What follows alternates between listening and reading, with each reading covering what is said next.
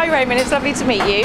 We're here at your new Farnham restaurant. How are the preparations going? I think very well. Okay, we're starting obviously organising training the team.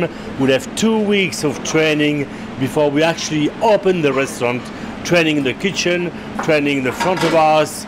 You know, really, so it's a hub of activity, teaching people, preparing them, empowering them to be ready when we open. So all these kids, a lot of them from Surrey, from this town, from Hampshire as well, okay, are working, learning the craft. How important is the teaching process to you? Well, I think teaching is everything. Is what we are missing in this country is the knowledge, okay, and the teaching is part of handing over knowledge, sharing it, okay, and really it's more what we are missing in Great Britain for so many years is young British kids who actually cook in their local restaurant. Now it's happening more and more. And why did you choose Farnham for your next restaurant? Well, that's 3 years we look for Farnham, so we have to wait a long time.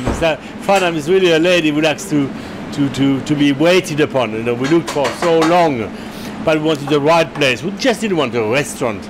It had to be really something very special.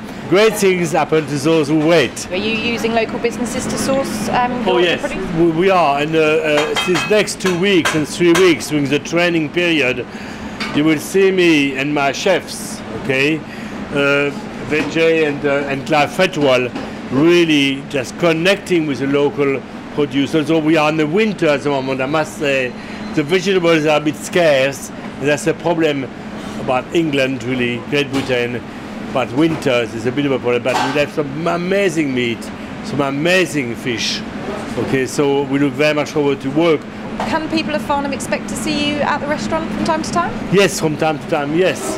Not every day, I wish I could. Because after all, we have 19 brasserie Blanc, okay? But I have some amazing people. They're here. We've got Clive Fretwell, who's the executive chef. We've got Sam, who has worked with me. Clive Fretwell has worked with me 28 years. Vijay for 6 years. Okay, Sam for 7 years. So we've got good, strong generals and field marshals who will carry my vision. And of course, I am involved. It's not just a brand you put. That would be cynical. You have my values here. 80% of the recipes are my recipes, at least. Okay, so there's a very strong involvement of Raymond Blanc into Brasserie Blanc and in creating the experience that you expect to be special.